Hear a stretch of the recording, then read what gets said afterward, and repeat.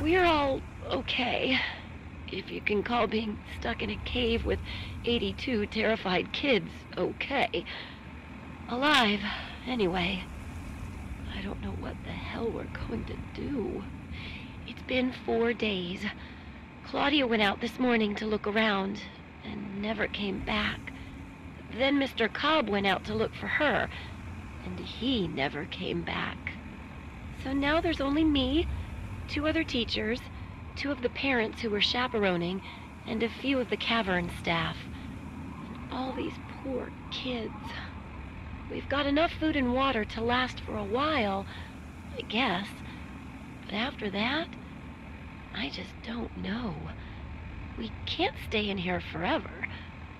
Can we?